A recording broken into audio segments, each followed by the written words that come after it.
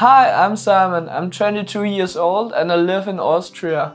I love going climbing and studying God's Word. In my church, I'm currently the leader of our youth group.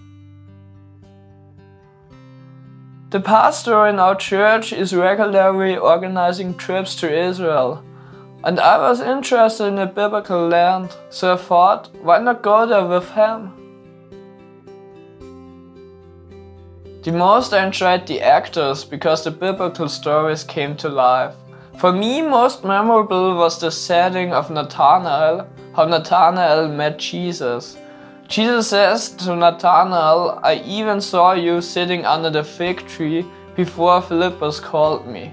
This story really came to life and I understand it now, how it happened. Unfortunately, I did not eat any biblical food while I was in Nazareth Village.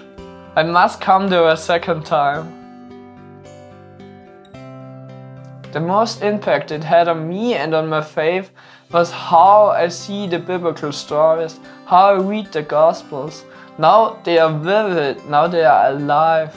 I know how a shepherd looked like in the time of Jesus, or why Jesus is making so many parables with wine.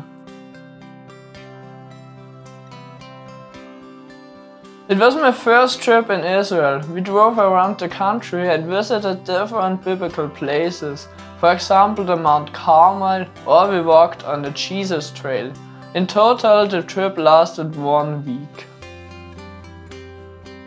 My favorite Bible verse is kinda a strange one. It stands in the epistle to the Ephesians 5:16. Look careful then how you walk, not as unwise but as wise, making the best use of the time, because the days are evil. When we Christians really would follow that imperative, we would change the world. We wouldn't waste our time watching Netflix or YouTube. We would invest ourselves in church, we would invest ourselves in other Christians, and we would go out evangelize people, telling people about Jesus. We would really change the world to the good, I think.